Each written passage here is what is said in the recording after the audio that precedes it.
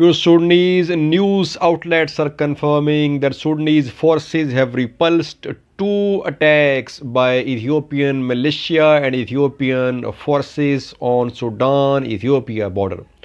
Sudan Tribune and other Sudanese news sources are claiming that two attacks were carried out on Sudan-Ethiopia border by Ethiopian forces and Ethiopian Amhara militia. First attack was carried out in Sariba area on Sudan side of the border. Sariba area shares border with Tigray region of Ethiopia. And Sudanese officials are claiming that not only this Ethiopian attack in Sariba was repulsed, but an Ethiopian soldier was also captured by a Sudanese army.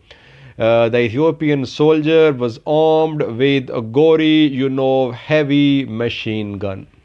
Viewers, this area, Sariba, is in greater Fashaga al Kubra. A second attack was also carried out in Fashaga al Kubra in an area called Alwa.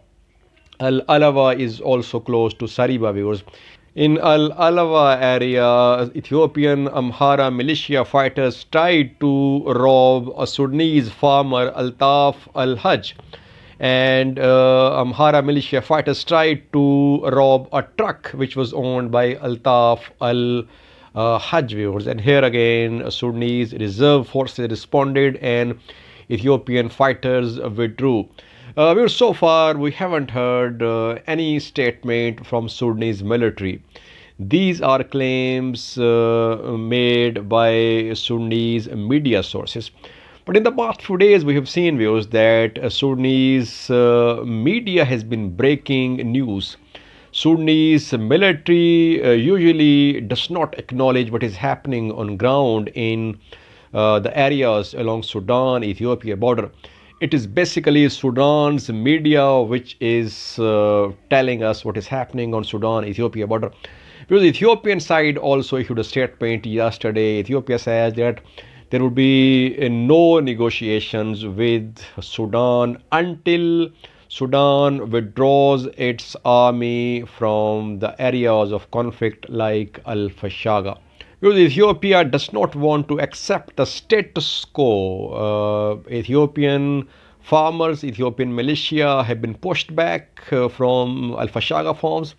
Al-Fashaga farms area is under the control of Sudanese forces. Ethiopian side does not want to accept this status quo. They want to keep this issue alive. And at the same time, Ethiopian forces do not want to launch a counter-offensive as well, because they are entangled in Tigray as well. So they want to wrap up Tigray war first, then they might launch a counter-offensive against Sudanese forces in Al-Fashaga. But of course, Tigray war cannot be wrapped up in a few days.